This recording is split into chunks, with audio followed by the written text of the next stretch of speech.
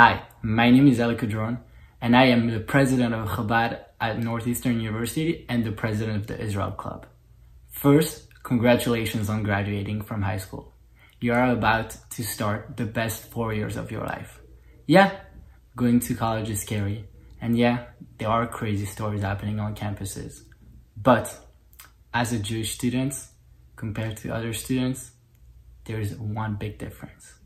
While most students have a tough time finding friends at the beginning, finding activities to do, there's a whole Jewish family waiting for you on campus. An amazing Hillel, an amazing Chabad, and so many other Jewish organizations. There are so many opportunities for Jewish students on campus.